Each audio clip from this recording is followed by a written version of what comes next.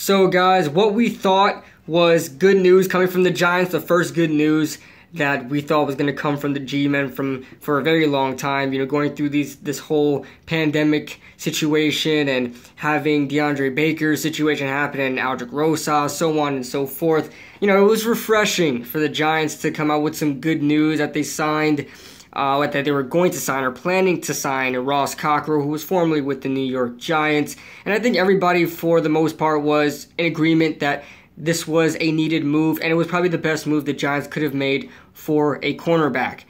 But if you don't think anything could get worse, it does. The Giants' deal with Ross Cockrell fell through. They couldn't come to an agreement, and I had a feeling this was going to happen. Why?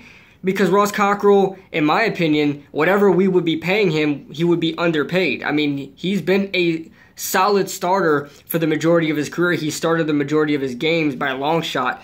And he missed 2018 due to a broken leg, but for the most part, he was a very solid option at cornerback and a very cheap one at that. I figured that maybe this is the year that he may want a pay increase, and I think the Giants would have been a bad team as a fit for him when it comes to financially, because the Giants don't want to dish out too much money. The Giants are rumored to be around about $7 to $10 million in cap space right now, and so you would think that Ross Cockrell is kind of going to be signed for not more than $3 million on a one-year deal.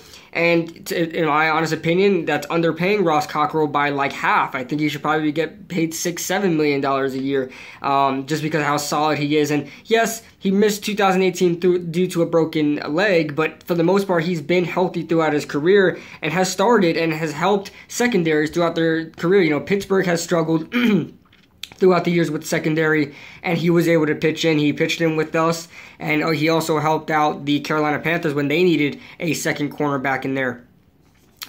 So, I thought this was a great move, him being opposite James Bradbury last year, and I thought this would be a great move, and Ross Cockrell will be a perfect number 2 option. But, breaking news, Ross Cockrell's not going to sign with the New York Giants. Now, I don't know why they broke this news. If they break this news and say they couldn't come to an agreement, that means there's probably not going to be an agreement. They probably said, okay, we'll go in our separate ways. Good luck in the future.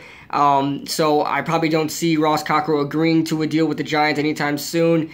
We just let Ross Cockrell slip from our hands. Now, the Giants should have seen this coming. I don't know why somebody leaked it. Somebody in the Giants organization leaked that, or maybe it was Ross Cockrell's agent that he was planning to sign with the Giants. I don't know who leaked it, but the Giants should have known that he was probably going to want bigger money, and Ross Cockrell should have known. Just basic research would tell you that they're not in any position to spend too much money. So that being said, guys, that is the news. I'm currently editing a video right now, top 6.